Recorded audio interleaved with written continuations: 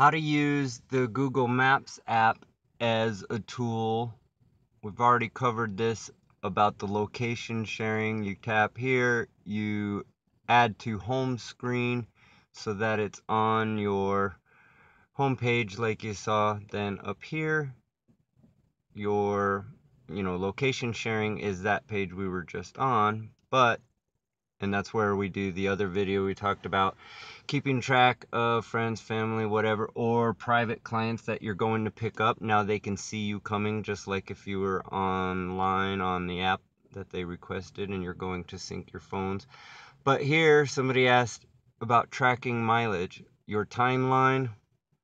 And so here was today, it was yesterday, and gives a little line of everywhere you've driven and where you've been,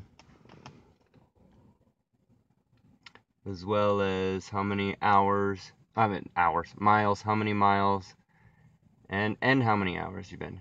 So that's how you track your dead miles for tax purposes. So that's another way to use Google Maps as a tool for your rideshare business.